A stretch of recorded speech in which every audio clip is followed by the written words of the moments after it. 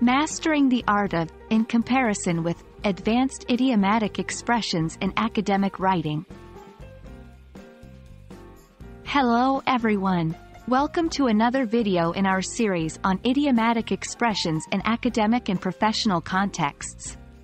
Today, we'll dive into a common idiom in academic writing, in comparison with.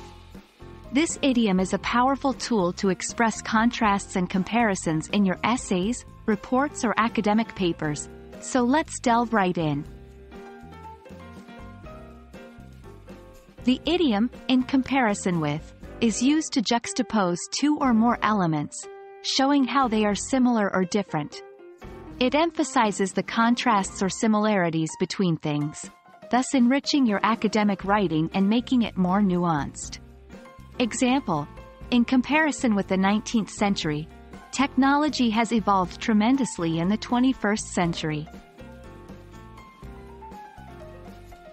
In comparison with is best used when you want to highlight differences or similarities between two concepts, periods, studies, or any other elements in your academic writing.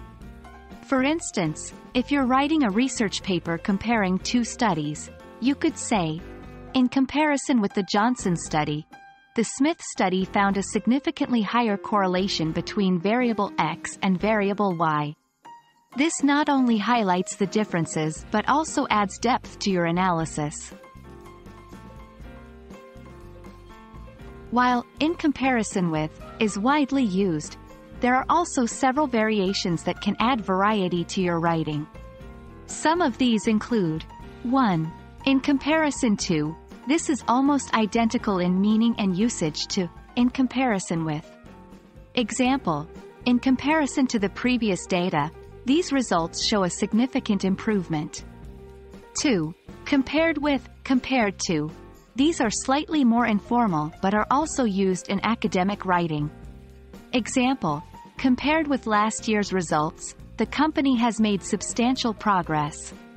Remember, variety in your language can make your writing more engaging and appealing to your readers. Now that you've understood the usage of in comparison with and its variations, it's time to practice. Try to use this idiom in your next academic writing task. Remember, practice is the key to mastering any new language element. And there you have it, folks. That wraps up our quick but comprehensive guide to using the idiom in comparison with in academic and professional writing. We hope that this will prove helpful in enhancing your writing skills. Stay tuned for more videos in our series on advanced academic vocabulary. Happy writing and see you in the next video.